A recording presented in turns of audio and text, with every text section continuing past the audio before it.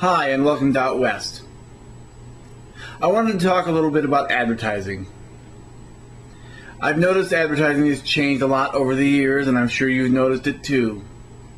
Lately, I've noticed that some advertising has included gay and lesbian imagery, which is good. It shows progress. I found some ads online I wanted to share with you. Most of these ads are, of course, European, because as a whole, the Europeans have learned to pull the stick out of their ass and have a much more mature attitude about sex and sexuality. Enjoy. Hi, I'm Carl, and I just want to take care of you. I'm Jürgen, I service hard. I can get you off first thing in the morning. Heathrow, Gatwick. I go both ways. I'm direct. I'm not into stopovers, but I will do the red eye. Pick me if you have a tight budget. I have a full range of films if you like to watch. I'm very exclusive. Very accommodating. I can go up to 12 hours without feeling tired. So just recline and let me service you. Hot towel, hot towel. Travelocity. Go on, mate. You're definitely getting checked out. I am. Come on, now's your chance. I guess it's now or never. Exactly. What could go wrong? Here, have a Pepsi Max.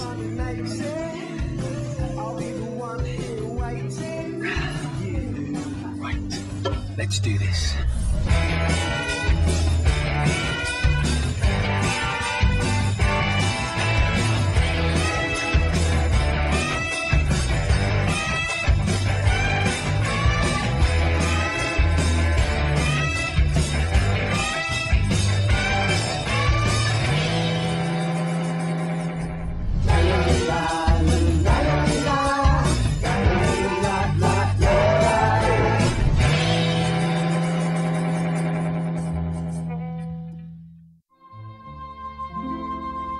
There was a boy,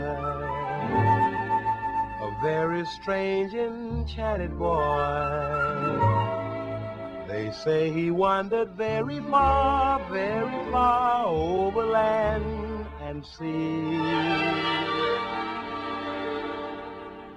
A little shy and sad of eye, but very wise was he.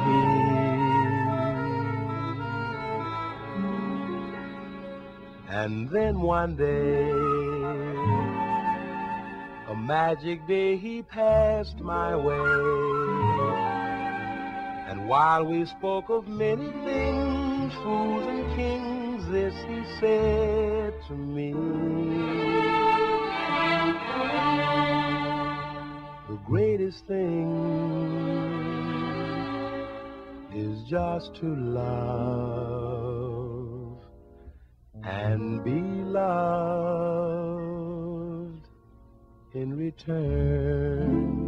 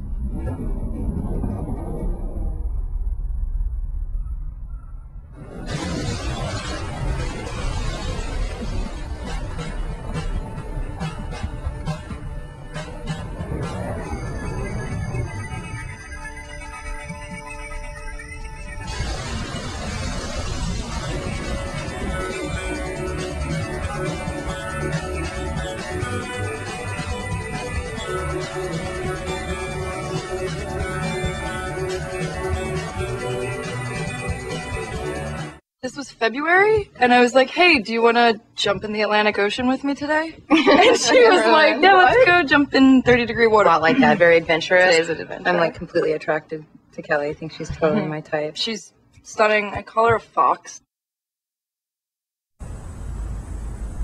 And there was this group who put together their favorites in honor of Gay Pride Month.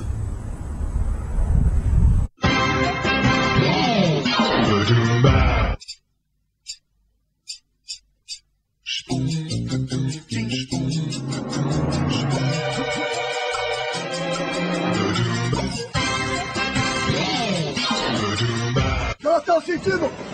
Soldado 58! Senhor! Sim, senhor! Escuta bem o que eu vou te falar! Nós nascemos um para o outro! Eu posso fazer você muito feliz!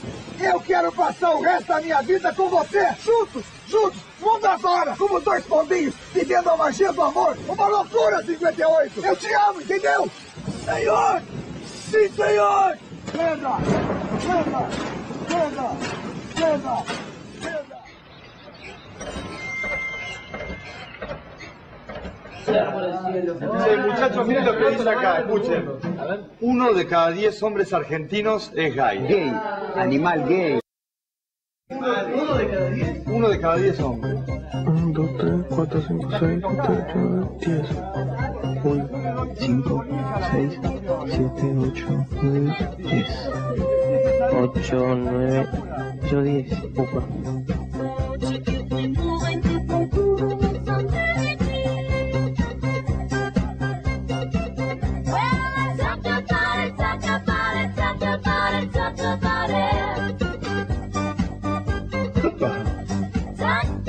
¿Les gustó? Fernet Cinzano, pero me pueden decir Fernet.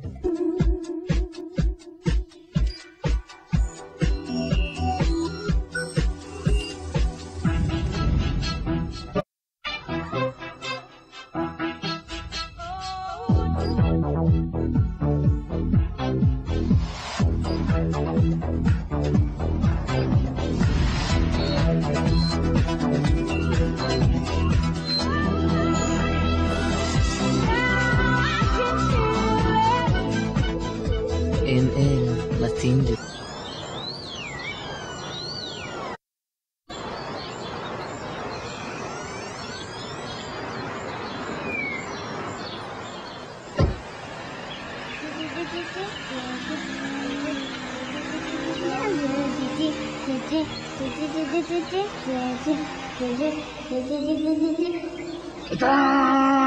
¡Yo, chica, no veo! ¡Oye, Kimi! ¡Cómo llega!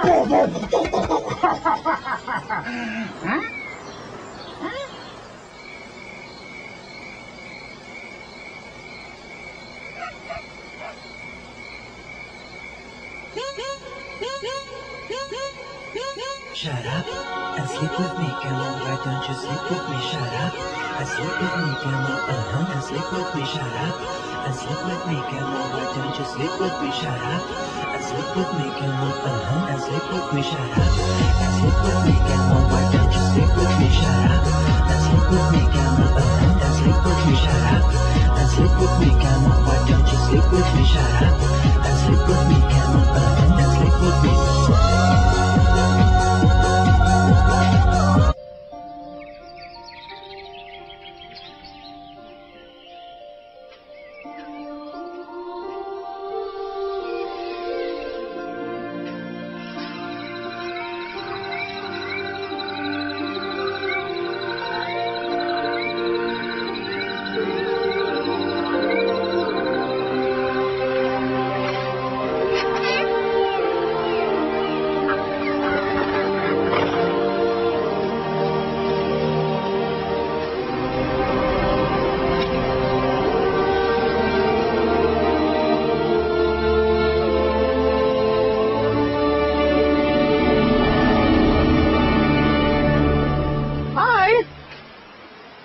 I'm Adam.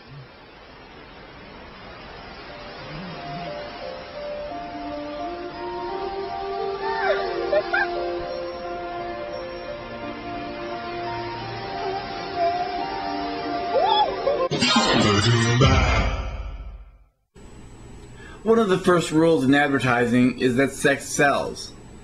And that's obvious in these ads, especially when you're advertising lubricating gel and condoms. But I will admit they're pretty clever. And as far as that first ad with the flight attendants, it may seem a little stereotypical, but as is true with any stereotype, each one of them has a bit of truth in them.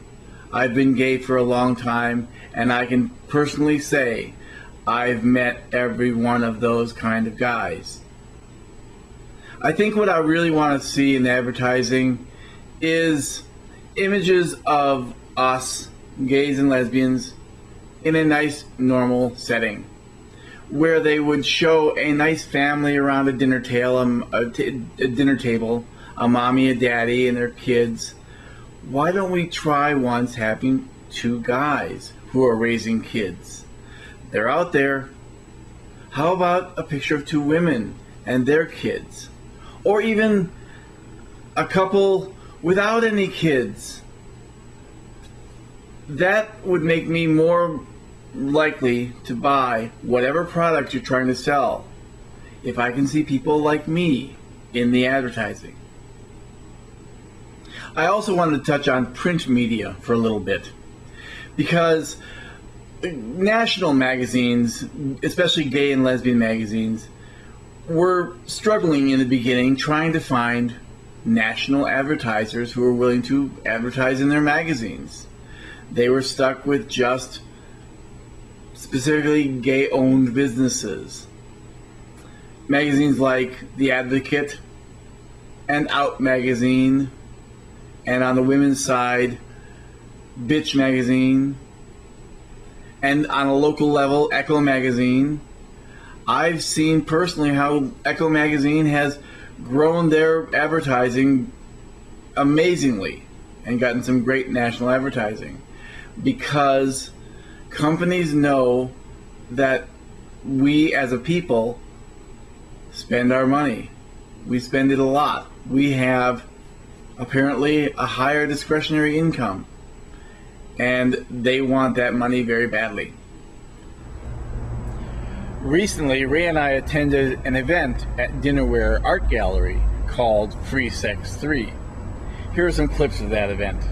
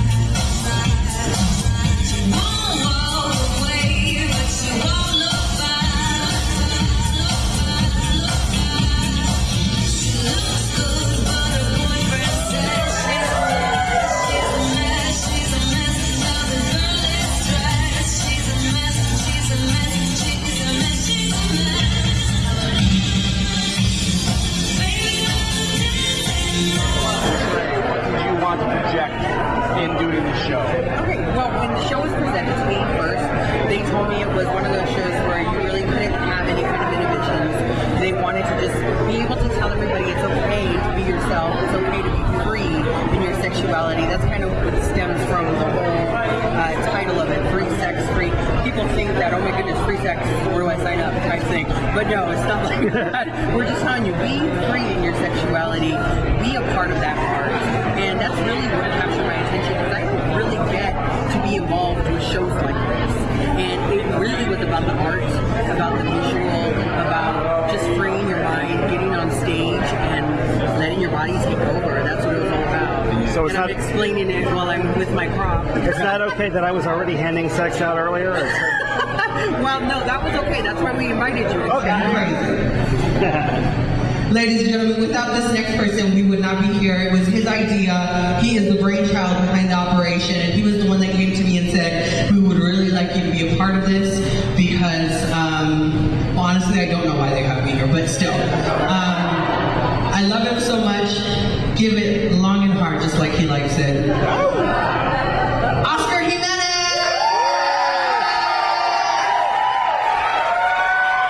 But there was a lot of heart here. These folks worked really hard for many weeks in putting the show together.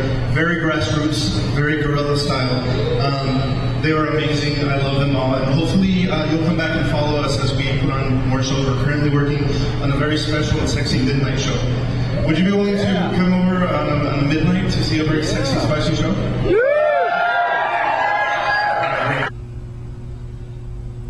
In the past, I've shared with you some videos from the It Gets Better project. I found a video from the employees of Apple Incorporated, and I thought you should see it. I also found a video from a woman who I really respect and admire, a great ally to the gay community, Margaret Cho. I knew from my earliest memory that I was gay. I was, kind of a loner growing up. I was very awkward. Called every name in the book. They'd say fag or nerd, egghead. Like this, like that. People walking by calling me a waste. Yeah, the mainstream didn't want us. And high school's kind of shitty. I mean, it's like... just there being no allowance for someone to be different. There were, definitely nights those years where I would go to sleep and just be like, I don't want to deal with this. I don't want to wake up in the morning. I just wanted to curl up in a dark corner somewhere and hope that it all went away. I felt tired. Really tired. When I was around 8, I told my pediatrician that I wanted to be a girl. It made me feel even more determined to hide that part of myself away, because the message I was getting is, that's disgusting. You have all these feelings that you can't necessarily talk about with somebody. And you're looking for that acceptance, and you don't always get it. As much as my parents loved me, there was always that possibility that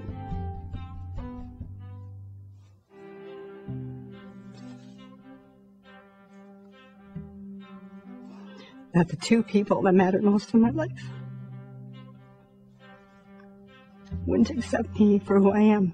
And I had this kind of story in my mind that everyone was going to lash out at me, and they were going to be mad, and they were going to say, oh, you're going to hell. And when I thought about that, I became very depressed, and I had actually contemplated suicide. Why am I like this? I wish I wasn't. I found a bottle of sleeping pills in my parents' medicine cabinet and took them. All of them. Just a few moments before I lost consciousness, I had a fleeting moment where I thought, if it does get better and I'm gone, then I've really screwed up. Every day is worth waking up for. You never know what's going to happen. Life changes so much. When I finally did come out and start to transition, I realized I'd been hiding a huge part of myself. And it just came out. I said, I'm gay. It feels like a weight has been lifted off your shoulders. And that was just incredibly liberating. I'm finally me.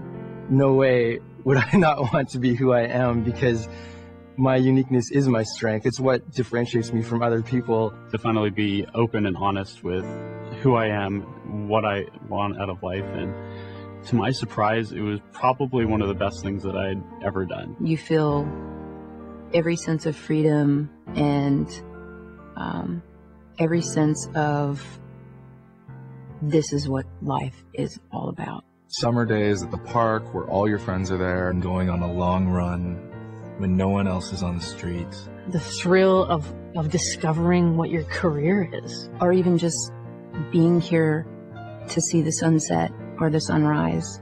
I have people I really enjoy talking with, being with, doing stuff. Enjoying the riches of life. That's the stuff that people shouldn't miss out on. Falling in love and having a partner of almost 14 years. We both play the piano. He plays the viola. And someone who every night you want to say, I love you and I hope you sleep well.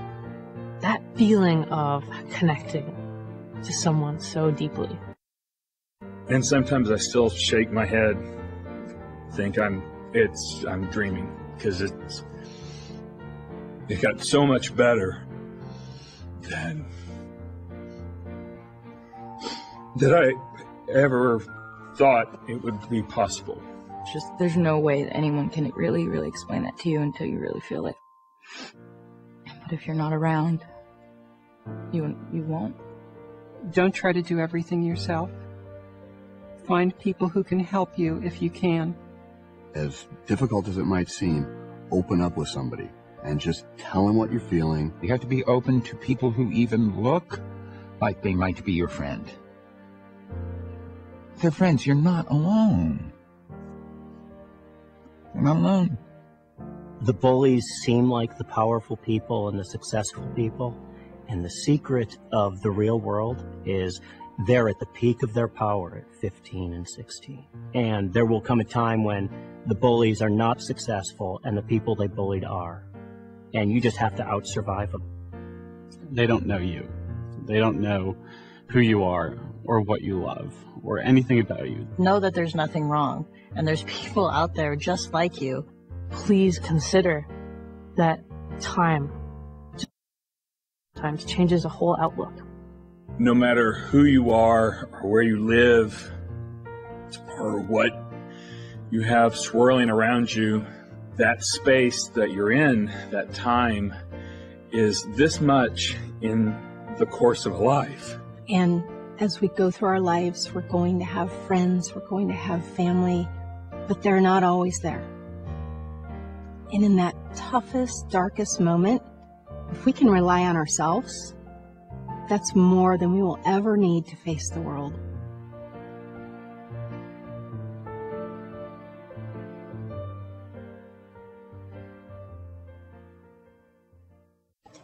Hi, this is Margaret Cho. I want to talk to all the gay teens out there who feel alone, who feel bullied, who feel like taking their own life might be an answer. Well, it's not. It's not. I want to tell you that you're not alone. And I was bullied so much when I was a kid and so much as a teenager. And there were many, many times that I wanted to take my own life. But don't do it. We need you. The world cannot go on without you. Stay with us. We love you so much. October is a very busy month in Tucson for the LGBT community, and I wanted to make sure I reminded you of all the events that you need to attend this coming October. On Saturday, October 8th at 8 o'clock, down on Congress Street, we have our annual Pride Parade. And then the next Saturday, the 15th, at 11 a.m., the gates open at Keno Memorial Stadium for our Pride in the Desert. It's a new venue, it's a new place, it's going to be bigger and better, and I want you all to be there, 11 a.m. to 8 p.m. And then Sunday, the next day, Sunday, October 16th, is our annual AIDS Walk, benefiting Southern Arizona AIDS Foundation. You can get all the information on the Pride Parade and Pride in the Desert at TucsonPride.org. And more information about the AIDS Walk at the University of Arizona at safe.org. I look forward to seeing you at all these events. Your eyes to me are precious stones on a face that's made of solid gold. When I hold